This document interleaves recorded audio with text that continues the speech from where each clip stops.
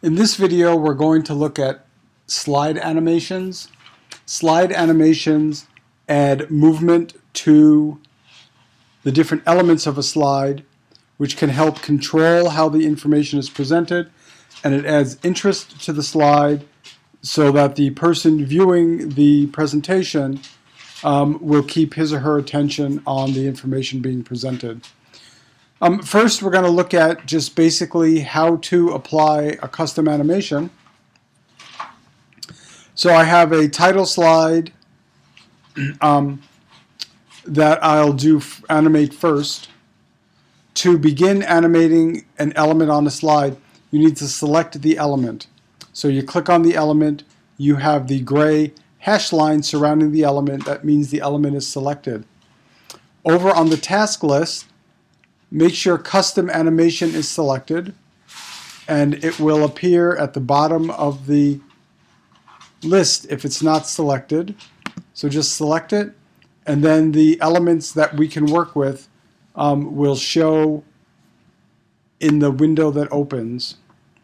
To start, click Add, and a pop-up window shows up with all of the different features of custom animation.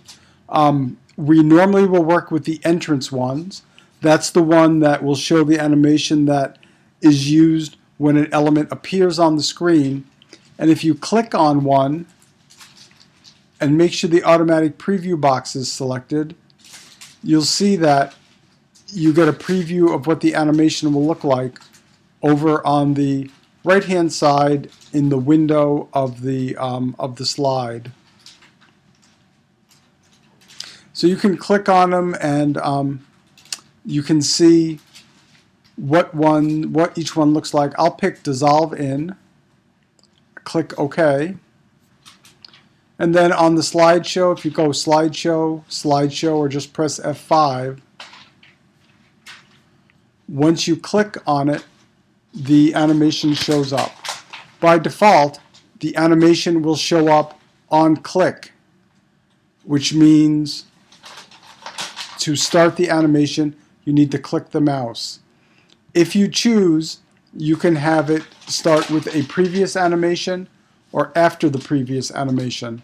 So what I'll do in this case is click After Previous, start the slideshow again,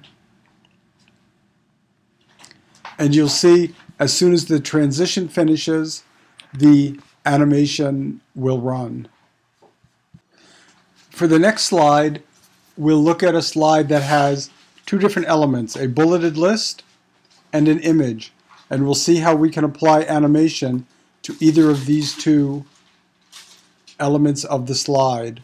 For the bulleted list, if you click on the bulleted list, make sure you have the little red or green handles around it. Click Add from the custom animation list. I will do Fly In, and you can see again, you see an example of what it will look like. So I have Fly In.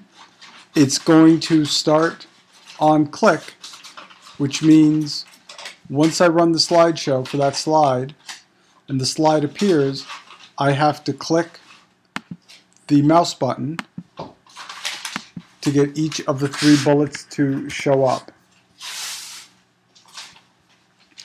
I can start it after the previous, which means after the slide is loaded, and you can see the bulleted list starts up automatically by themselves. We can also customize how each individual bullet will show up. First, I'll remove the animated element by selecting it in the list on the right and clicking Remove. And then I will highlight the bullet, click Add, I will click Fly In, click OK. Now, once I click Fly In, I can change the direction. So let's have this come from the right. I'll add another element. This one will be Fly In Slow for the left bullet. And let's have that fly in from the left. And then the third bullet, I'll add an element. We'll have it fly in, just fly in.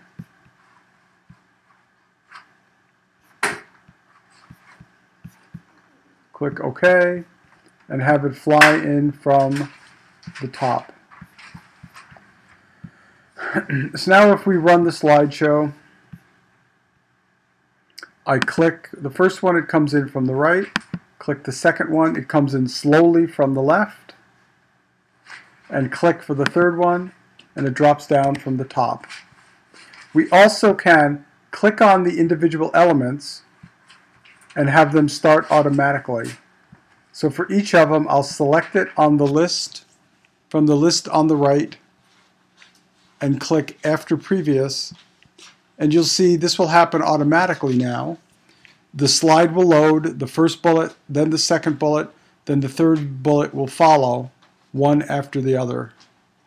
The slide loads, there's the first one, here comes the second one, and now the third one drops down from the list.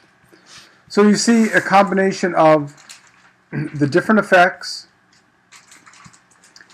how you want them to start, either on click or with the previous one or after the previous one, or the direction you want it to come from, and the speed can add a bunch of elements to customizing how the information displays. Now for the picture, it works the same way as the bulleted list. Select the picture, click Add. We'll add the boomerang appearance, and we'll have that show up for medium speed. Click OK, and I'll run the slideshow, and the three lists will show up, the first, the second, and then the third one. And now to get the picture in, I have to click the left mouse button, and the picture flies in.